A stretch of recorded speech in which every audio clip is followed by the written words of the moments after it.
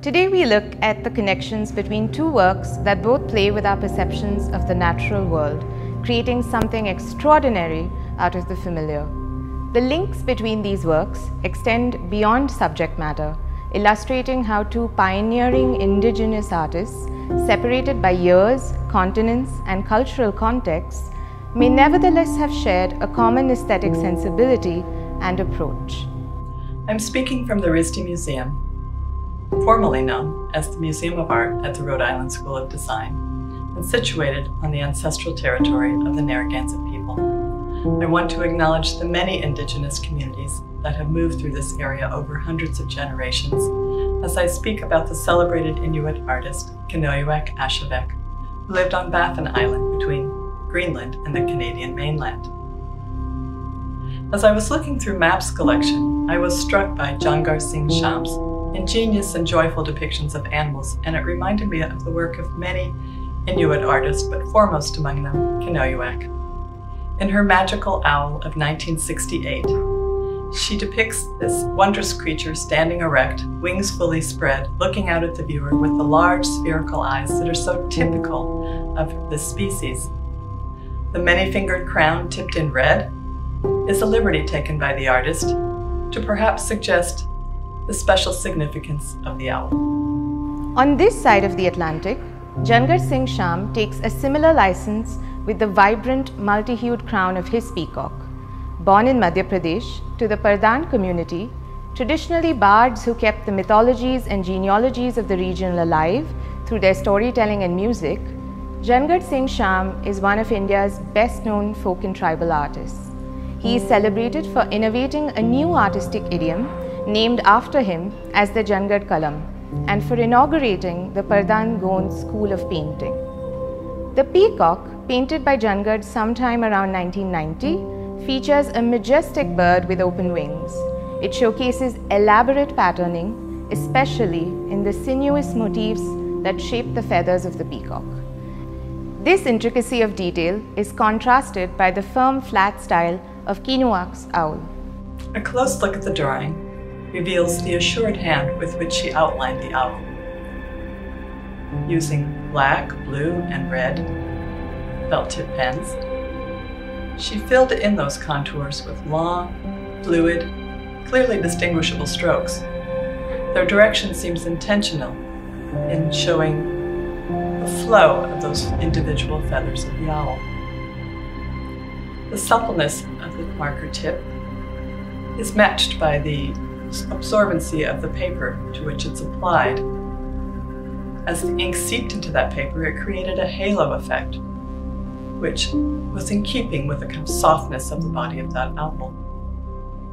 Irregularities in the drawing enliven it, such as the unmatched delineation of the amusing eyes.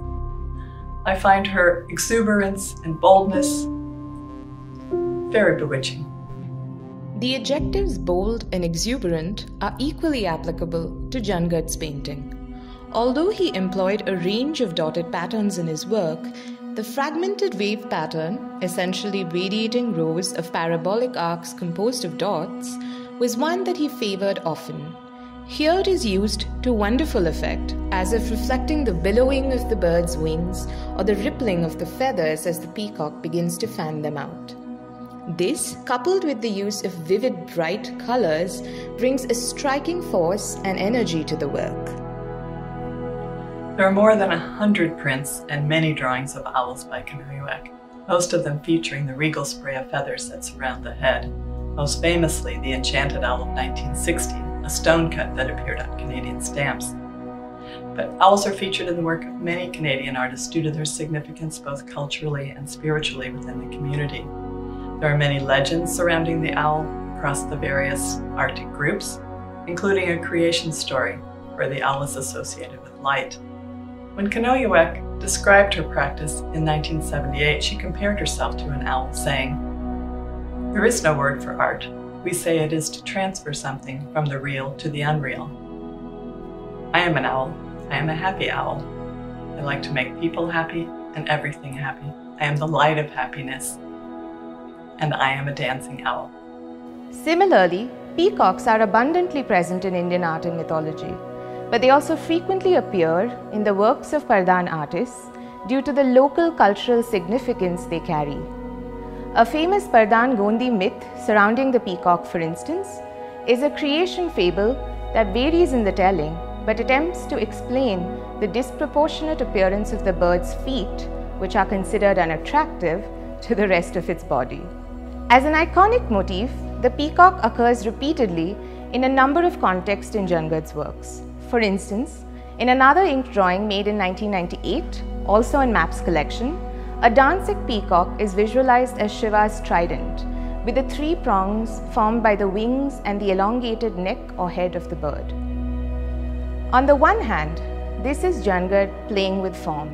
On the other, it is also his approach to art that does not distinguish between the real and the imaginary, the natural world and the poetic myths of his childhood. It is also why his art was so transformational. Unlike several other Indian folk and tribal traditions, such as Varli or Madhubani painting, he didn't have a pre-existing collective visual tradition to draw upon. His pictorial world was therefore unprecedented and brought to life characters that the Pardhans may have sung about for eons but had never visualized. When Kenojuak made the enchanted owl in 1960 and the magical owl in 1968, drawing and printing were relatively new practices in her community of Kingite.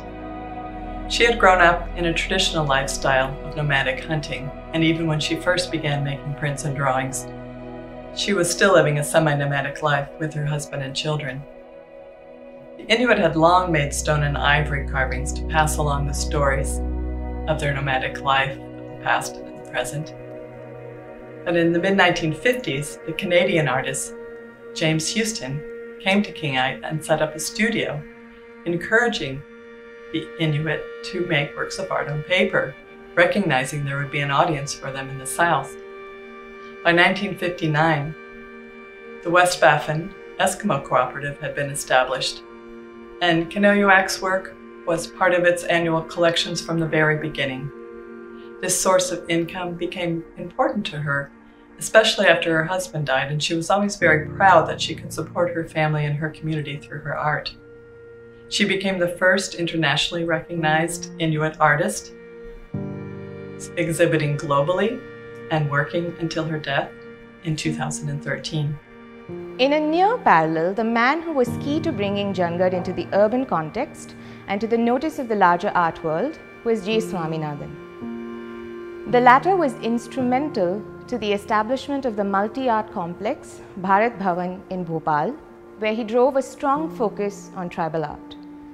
Through his interventions, Jangarh was brought to Bhopal and introduced to never-before-seen mediums, from acrylic and poster paints to printmaking, all of which he revelled in, embraced, and rather quickly mastered. He is famously known for remarking, "The first time I dipped my brush in bright poster colors in Bhopal, tremors went through my body." Jangarh's popularity soon spread beyond Madhya Pradesh to draw both national and international interest. Tragically, however, his genius and ascending stardom in the art world was short-lived. At the time of his death, he was only 39. His work, however, lives on and continues to inspire newer generations of Pardhan artists.